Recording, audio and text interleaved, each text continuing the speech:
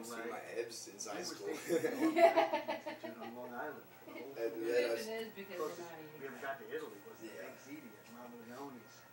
Matter of fact, it blew my mind just in a little bit of time that after I went back over to this job, after they let us off for like 2 or 3 weeks, I went back and I wasn't even there, but maybe like a couple months, and I ended up getting hurt, and I went to the hospital. The day we went to the hospital, they weighed me, and Bethany looked at me like, "Are you serious?" Okay.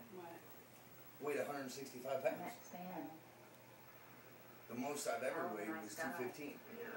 And let's see, all the way from 2009, I 2010. couldn't see it was 215. Really? Yeah. Are you serious? But it wasn't a bulky 215. Oh, it wasn't. Like, What an incredible lie. see my stretch marks right there? I couldn't even, at that time, I couldn't even pinch this much on my arms. My arms was big. Oh, really? Like, I don't have no pictures of me during that time other than prison pictures, but they're all over there in storage still. But yeah, I'm standing on the prison yard like this, and all these dudes right here. I got one on one side, and then I got 2 of the guys on the other side that I was cool with in there, and we're all standing like I'm standing like this, but they're standing behind me going like this, and I'm holding like that, but you can see everything. My chest used to poke out to about maybe about right there. Yeah, my chest was more flatter, but I've noticed I got titties. Like to where they point out now. After it's basically muscle memory. Yeah. Like if you quit lifting and shit, and there, like I said, I was in there like 2-3 years that time, and I was just lifting weights and eating. Yeah. And not to mention, you know what ramen noodles do to you. Well, I was eating nothing but ramen noodles, bowl meals. Like, you might think it would be gross, but I can sit here and make you something I guarantee that you would love the shit out of. But it looks gross. Is it at top ramen?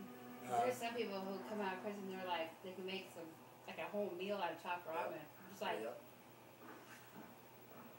No, I can make a homemade actual pizza that you could actually cut up, and you could take a piece of it and pick it up just like a piece of pizza, and it would blow your mind with what all was in it. Yeah, I got a friend who do that. I made one for my mom one time that I got out of prison, and she's like, "That looks nasty. You might take a bite, Mom."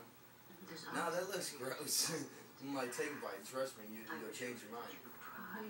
Because she's tried some of my concoctions before I even went to prison. I used to mix stuff up and eat it like that. And she's like, "Okay, well, I'll try it."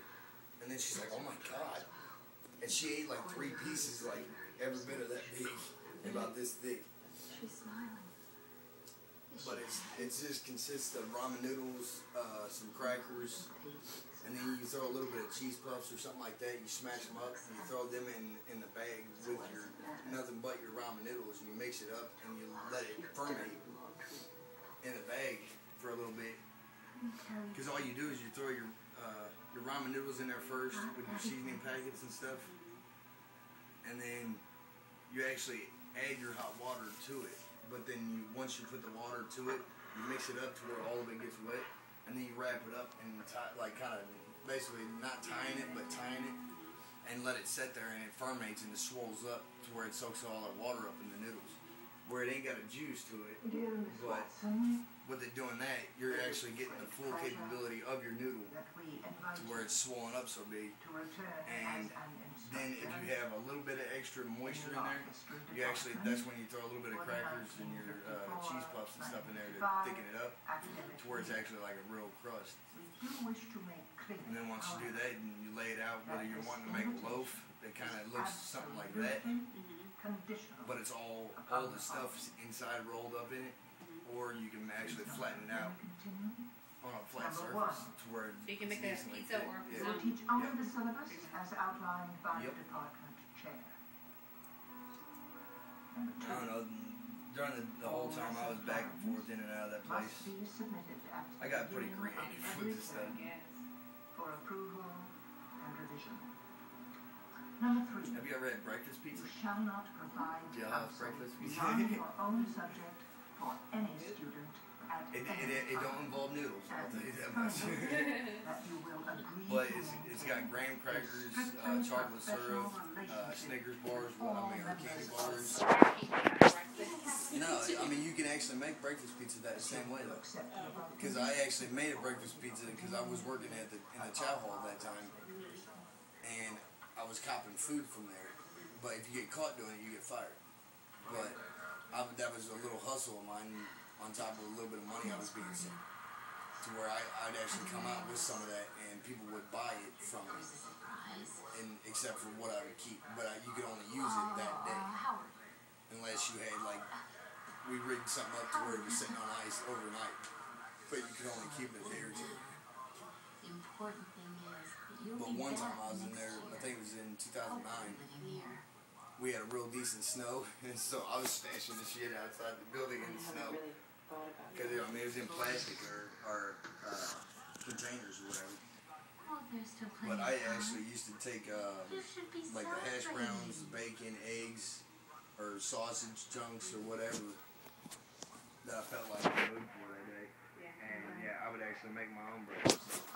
Like I'd cop their biscuit mix, and we'd make the biscuits in the microwave at the house. Because in the housing units, you actually had just a regular microwave to where you could heat your food up. Silly. And then on top of it, you can buy on Canteen. I call them percolators. I don't know what the actual name of them is. But you know the old school coffee cup or the coffee deals that's all in one. But it has the big jug on the bottom with the handle on it, and then you got the actual metal rod that comes up with the coffee filter holder. It's basically similar to that concept, but except for this thing's just strictly made to boil water.